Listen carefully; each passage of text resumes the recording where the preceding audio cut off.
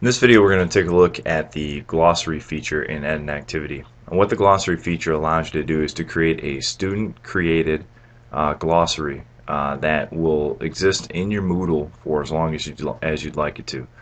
You can have students upload pictures to the glossary, web links. I've even had students make a glossary entry using Photo Story and then uploaded that file to the glossary.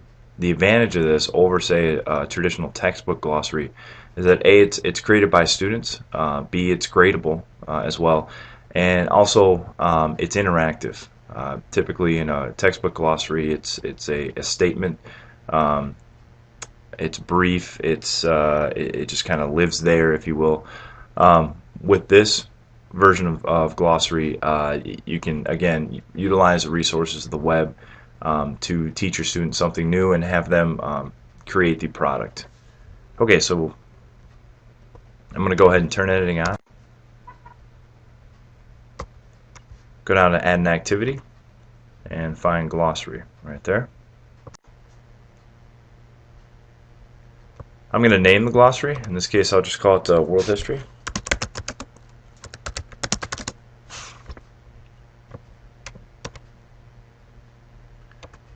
I can put a longer description in here, briefer description. I might call this like Unit 2 or something along those lines.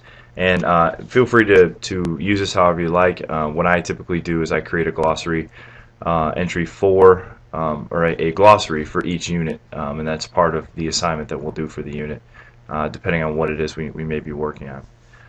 Entries per page, this will display the number of entries that will be shown anytime the actual glossary is up.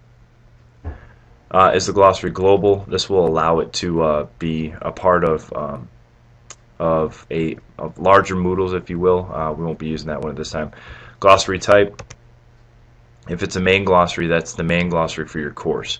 That means anything that gets created will automatically become part of that glossary.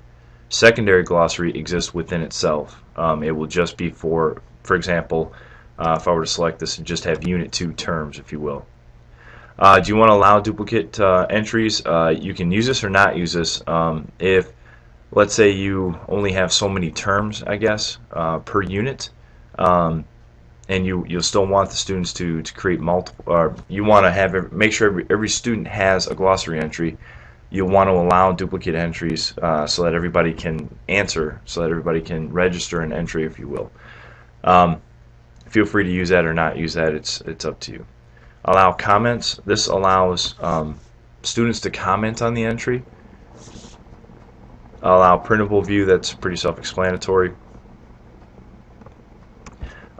If you have the glossary entries linked, what this will do is anytime the word shows up anywhere else in your Moodle, it'll link to that glossary entry, which is kind of a neat thing. Do we want to approve by default, meaning just to prevent some students perhaps from posting something inappropriate or creating an inappropriate glossary entry? Use that or not use that. Display format, you can probably leave that to simple. And these other items we're going to leave as is, except for edit always. Do you want the glossary entries to be, can they edit them at any time? And think of it this way: if you say this school year have your students create a glossary in a unit, and then the next school year have your new students go in and use that glossary or edit it, you may or may not want to allow for this. You could theoretically have the assignment this year could be to create it. Next year could be either to expand on it or use it in another lesson. It's kind of a neat thing that way. Grades, as I said, these can be graded.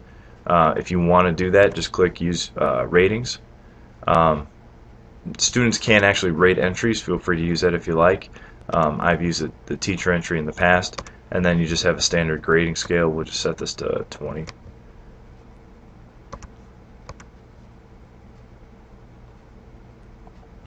You can set a date range to which it can be graded as well, and you can set your groups also.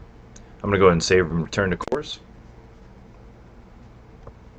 And after I do that, I see my glossary. The icon is kind of a stack of books. Now, here's kind of a neat thing about this. We don't have any entries in here yet. Obviously, we just created this. But what this allows your students to do is to search the glossary entries pretty much by anything, if you will. You have here essentially just a straightforward alphabetical search, the date it's created, or the author it's been created by. If you're grading this assignment, this is the one you want to use because it'll set up your glossary entries kind of in a roster format by the student's last name, so it'll make it easier for you to answer this. Over here, you may have seen you can actually import entries. So if you do have something that's provided by the textbook and you want to make this into kind of the standard place for your students to come to actually use the glossary, you can do that as well. Okay, let's talk about categories for a second. I'm going to go ahead and click on that. At this time we don't have any categories, but if we wanted to edit categories and add one, you could say, I'm trying to think of an example of this. Let's say we were talking about world history and we were covering the themes, I guess if you will, of government, of warfare, or something like that. I could set this up to where if an entry dealt with government or a person from history that dealt with government, let's say just Mao Zedong for example, I could set this here, add that Mao entry to this category, and the students would be able to search it that way. So it's another way to organize glossary entries, if you will. And you just type the category in.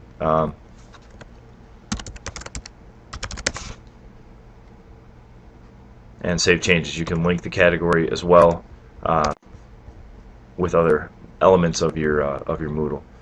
So there's my category, and I'll just click back. Now your students will do this the same way it looks here, even though it's in teacher mode. To add a new entry, I just click Add New Entry. Concept is definition or term.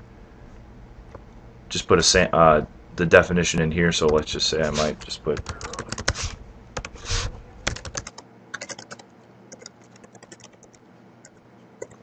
sample definition.